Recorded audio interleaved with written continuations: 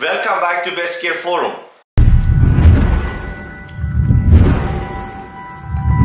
You are here because you are seeking for some information, new technology or new treatment. You know that your time is very valuable, very important for you, and this is why you selected and you choose Bestcare forum to find your information which you are seeking for. And we are glad to see you again. Thank you, my friend, thank you, my colleagues, for your support. Any big work starts with the first step, and this step was taken from me a few months ago. Thank you very much. I am really very happy to be with you. The only thing I need is your support. Please, you write your comment under the video. Please, if you see something is not perfect, write your comment to me, talk to me, call me if you know, and if you want that the future generations, they will get the best information for their medical health and medical treatments. The key element of the polycentric prosthetic knee joint 3R106 Pro is the Servo-Pneumatic control unit. Pre-adjusted to normal walking speeds by the O&P professional, the powerful dual-chamber pneumatic unit with progressive damping properties controls the heel rise depending on the walking speed. This leads to a harmonious gait pattern even at a more rapid pace. The 3R106 Pro is approved for Mobis 2 and 3 users with a maximum body weight of up to 125 kilograms. The alignment and adjustments are easily completed in the following steps: bench alignment, static alignment, and dynamic trial fitting.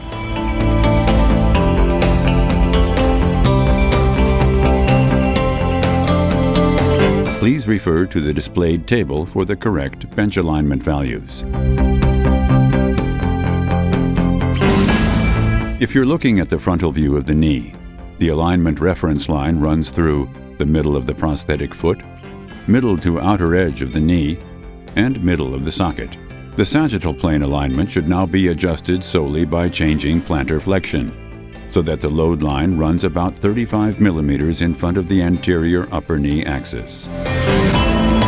The flexion and extension damping can be adjusted separately and individually.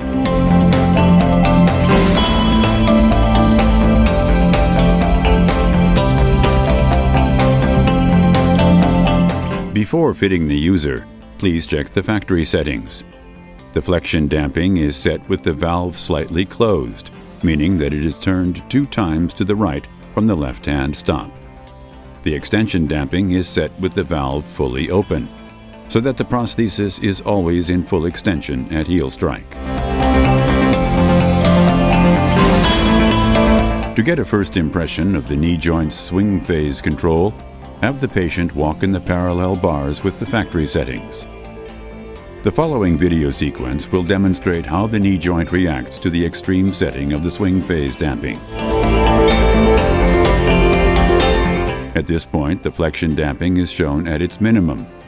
At higher walking speeds, the user has to wait too long for the prosthesis to reach full extension at heel strike.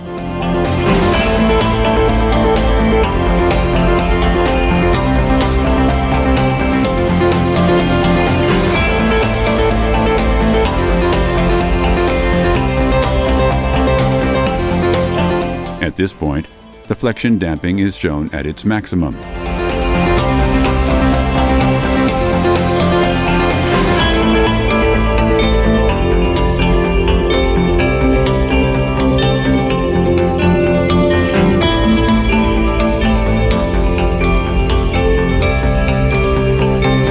Please reduce the flexion damping a bit.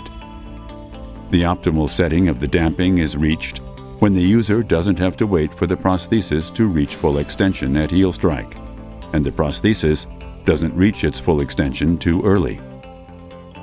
The knee flexion angle of the contralateral side provides a good orientation.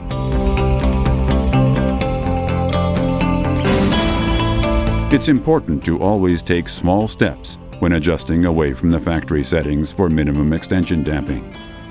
As shown here, An extension damping set too high means that the knee joint no longer comes into full extension, which could lead to a fall. Reducing the extension damping setting ensures that the leg will reach full extension at heel strike. In any case, the user should not feel a hard extension stop. Thanks to its servo-pneumatic control, the 3R106 Pro supports a harmonious transition from one walking speed to another. This results in a physiological knee flexion angle during walking with higher walking speeds.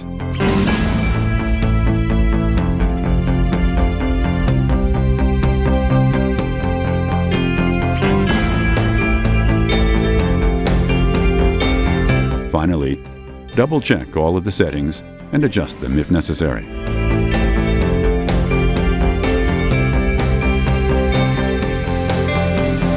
Now the knee is set optimally for the end user and further walking exercises can be completed.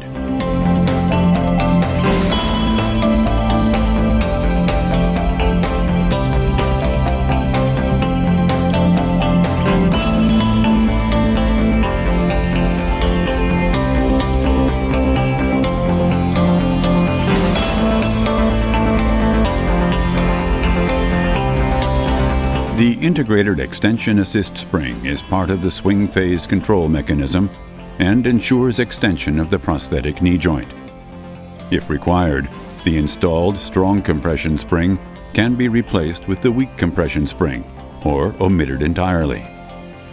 To prevent injuries due to falling, this is only permitted if the patient is able to bring the prosthetic knee joint to full extension prior to heel strike in all situations.